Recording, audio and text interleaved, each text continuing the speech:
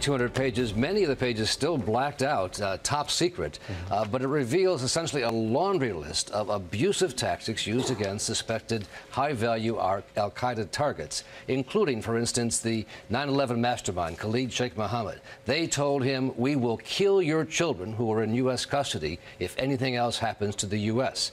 There was the suspect responsible for the bombing of the USS Cole. They told him they'd bring his mother in. They wanted to suggest to him that there'd be sexual abuse of his mother. They used a power drill and a gun, put it next to his head, essentially what amounted to a kind of threat of death. As well, there were mock executions and extensive waterboarding of many of the 100 CIA captured suspects. So a lot of detail about what was done. Now, of course, the question becomes accountability. How high do you think this goes? Absolutely. According to this report, many at the highest levels of government, Congress, and the Attorney General, John Ashcroft, were well aware of the repeated use, for instance, of waterboard.